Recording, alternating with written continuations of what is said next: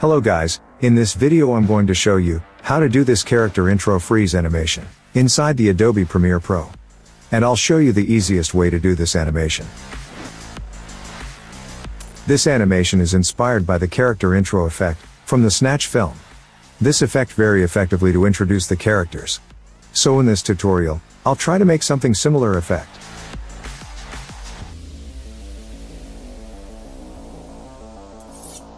Now let's see how to do it. First import your clip to the timeline. Then find the frame where you want to freeze. This frame is perfect for me. Then make a cut here. So click on Ctrl+K. Now we need to take a snapshot of this frame. So under the program window, click on this little camera icon. Then enable import into project. And click on OK. So it'll make a new snapshot to the project window. Then drag and drop it into the current time indicator.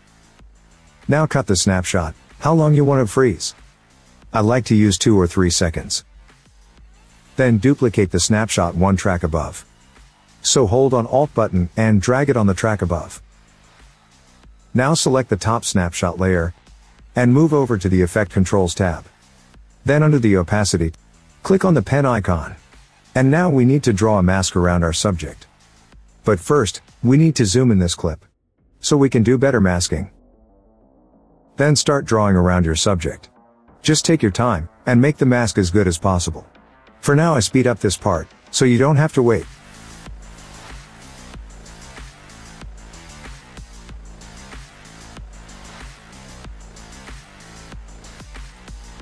So our masking is done, now set the program window back to fit. Then change the mask feather 10 to 0. Now select the bottom snapshot layer. Go to the Effects tab, and search for Gaussian Blur. Apply this effect to this layer.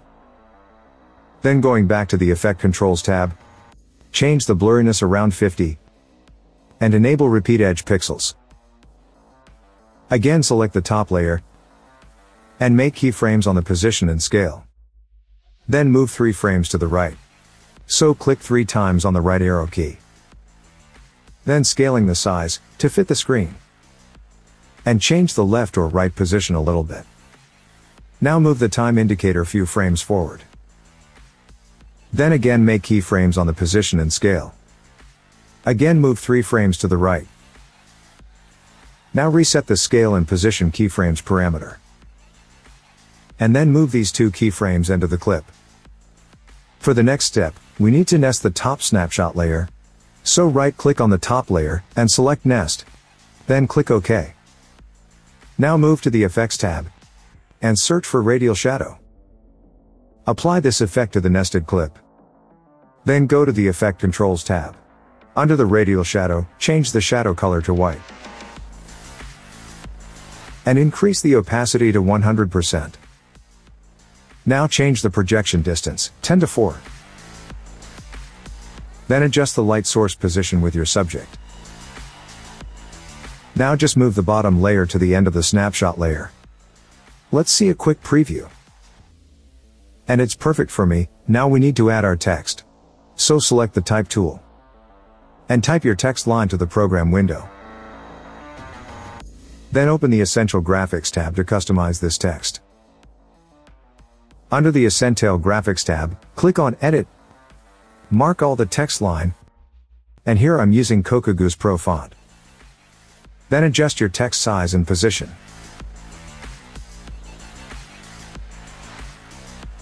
Then click on the new layer icon. And select the rectangle. So you'll see a new rectangle shape to the program window. I'm using the shape color to white. And then disable the Set Scale Lock. Now we can make the rectangle shape to a line. So decrease X value, and increase the Y value, as long as you want. And change the shape position to adjust with our text. To make another line, we can duplicate it. First select the Move tool, so click on the V button on your keyboard. Then select this shape layer, and click Ctrl+C to copy, then click Ctrl+V to paste. Now just change the Y position. And then adjust the text layer with your nested clip. And that's all. Thanks for watching, guys. If you enjoy this tutorial, please give a thumbs up, and don't forget to subscribe. If you have any questions, please feel free to ask me on Instagram. I'll see you on the next one. Have a nice day.